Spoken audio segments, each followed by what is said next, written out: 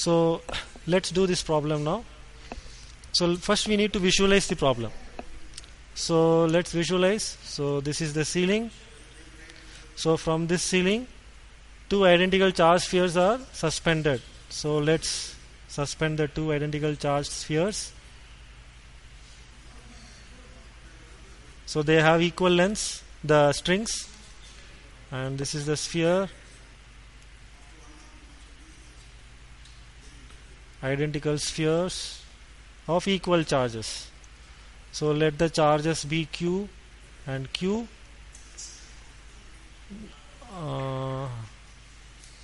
Two identical spheres are suspended, okay, equal lengths, and make an angle of 30 degrees with each other. So this angle is 30 degrees. So by symmetry, if you draw a vertical line, each of the spheres will make an angle of 15 degrees with the vertical. Agreed?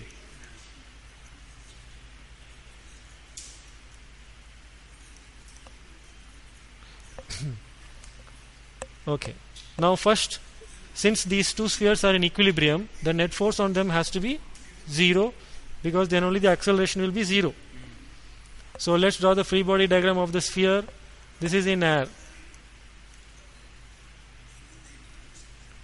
Then later on we'll do the same thing in liquid.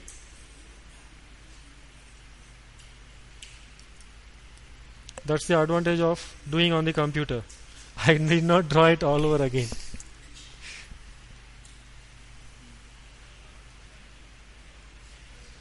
So this is the situation in liquid. The question says that in the liquid also the angle is the same. Okay, but now the free body diagram would vary depending on air or whether it is liquid. So in air, the free body diagram for each sphere would be the weight is the force which will act vertically downwards. So let me call it mg. Then tension would act along the string.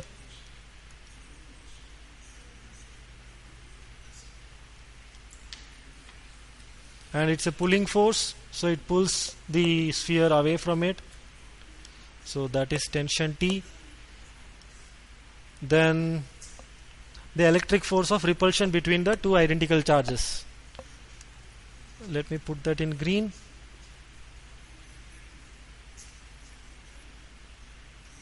So let me call it Fe, electric force.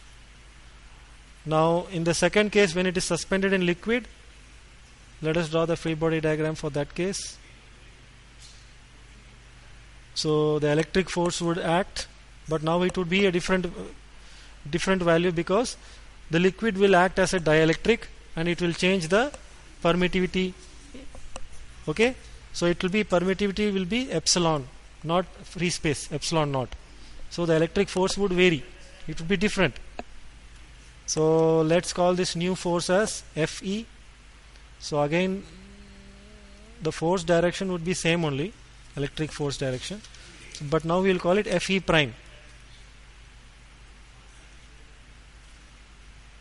Okay, then different value.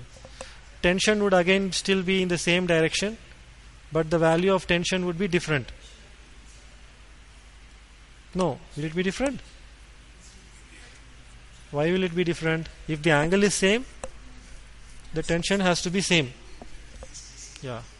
So we will call it T itself.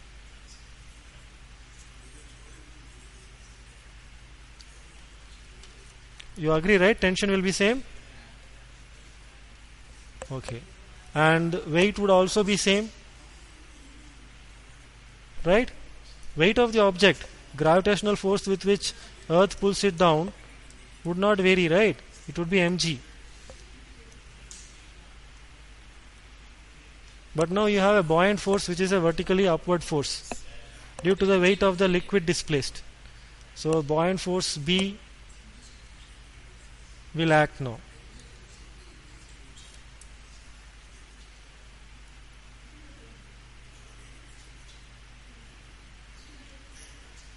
right?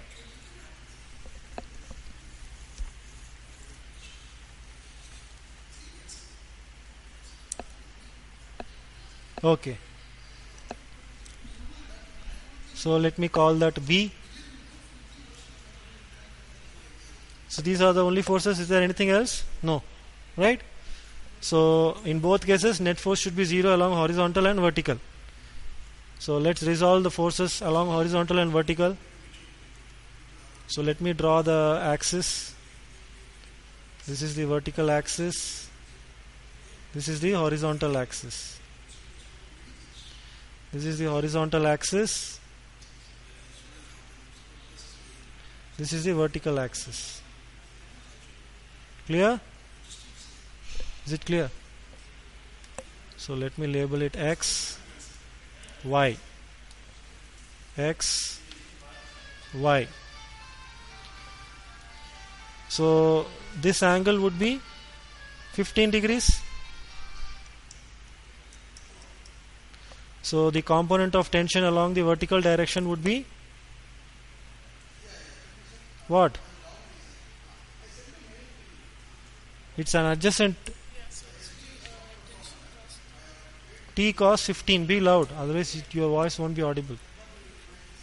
So T cos 15 degrees. And the component of tension along the horizontal would be T sine, be loud, T sine 15 degrees. So since I have drawn the components in the free body diagram, I should remember to cancel out the original force. Clear? Okay, now similarly I will resolve here also.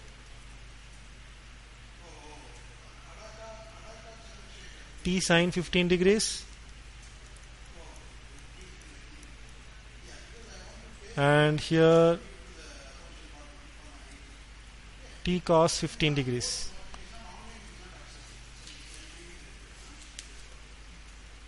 Right? Here also I will cancel out the original tension force. So now the equations, what do I get? I get mg equals T cos 15 degrees and electric force would be 1 by 4 pi epsilon naught. Oops. 1 by 4 pi epsilon naught into q squared by, now did they give the length of the string any value? Here what they did was like they took it as R. They did this entire value is R, so they just substitute by R because in the last element it's going to cancel. Okay. So let the separation between the two charges be R. Okay? Let the separation be R. So here also it is R. So 1 by 4 pi epsilon naught q squared by R squared. That is the electric force. That should be equal to T sine 15 degrees. Agreed?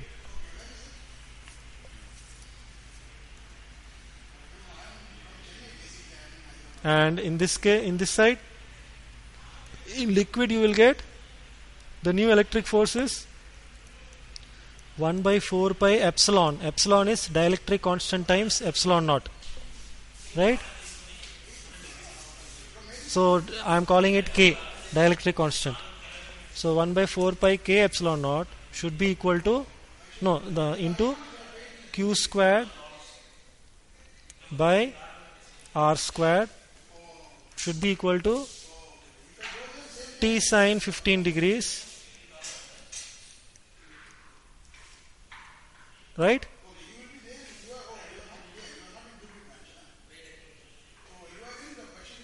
And along the vertical, okay, I think the T will not be same in both cases. It won't be same. No, mg will be same. See here you will get from this equation you get T should be equal to mg by cos 15 degrees.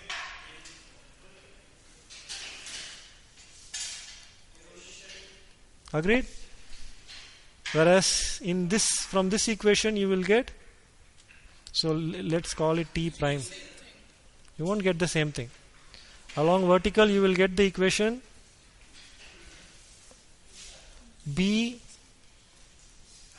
plus T sin T cos 15, B plus T cos 15 degrees is equal to mg, which gives you T would be equal to mg minus B divided by cos 15 degrees.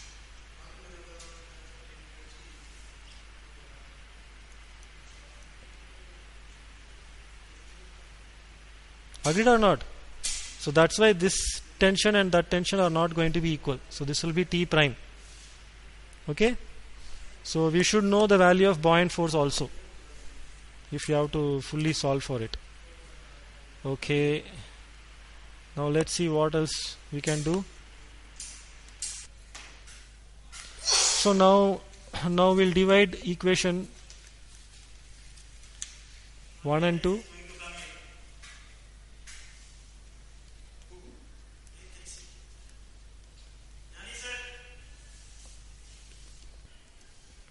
So now let's divide equation 1 by equation 2 by equation 1. So we get 1 by 4 pi epsilon naught r squared into q squared. It's getting divided by mg, and that is equal to,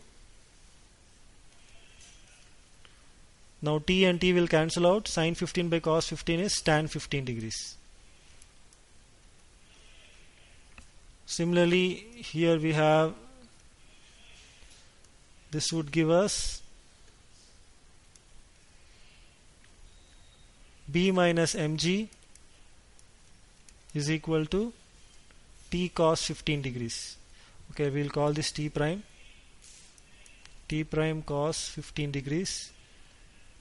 So we'll call this equation 4 and we'll call this equation 3. So if you divide equation 3 by equation 4, you will get 1 by 4 pi epsilon naught into k into r squared, and here in the numerator you will have q squared is equal to, t prime will cancel out, tan 15 degrees. So let's call this equation 5. Yes?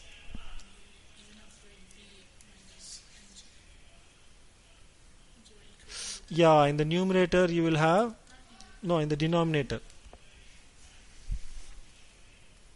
Yeah, in the denominator you will have B minus mg.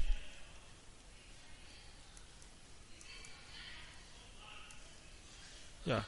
So now if you compare the right hand side of equation 5 and 6, you can equate the left hand sides. So you comparing 5 and 6,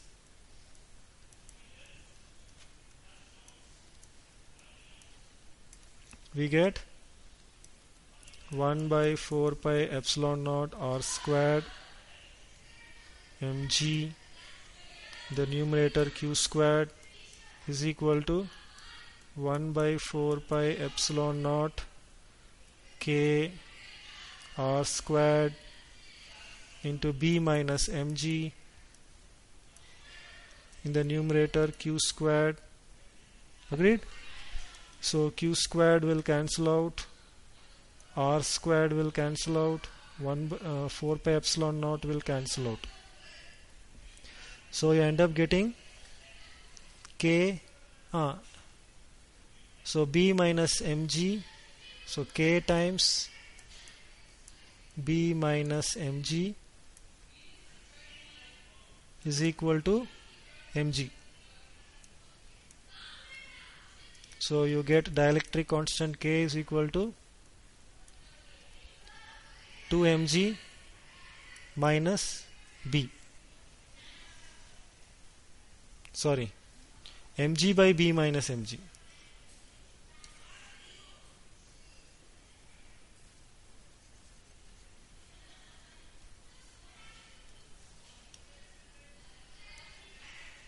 Mg by B minus mg, right?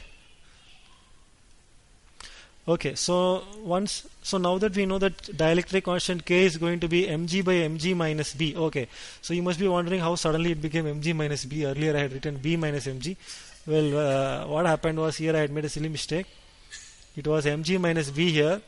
Then in this step I had by mistake written it as B minus mg and carried that mistake everywhere. So after pausing the video, I have made the corrections. So now we are on the right track. Okay, so dielectric constant is mg by mg minus B. So now we don't know the mass, we don't know buoyant force, but we know the densities of the solid and the liquid. So mass we will write in terms of the density of the solid. Okay, so mass is density into volume. So density of solid, if I call it rho s, then mass of the solid would be rho s into V, and density of solid is 1600 kg per meter cube. So m can be replaced with 1600 V. Similarly, buoyant force is supposed to be the weight of displaced fluid. So weight of displaced fluid is the weight of the fluid which occupies the volume of the solid. So V into density of liquid, if I call it rho L into G, would give me the buoyant force. So density of liquid is given as 800 kg per meter cube. So it becomes 800 V into G. So now I substitute that here. I get 1600 Vg divided by 1600 Vg minus 800 Vg. So Vg will cancel out. So it becomes 2. So the answer is dielectric constant of the liquid is 2.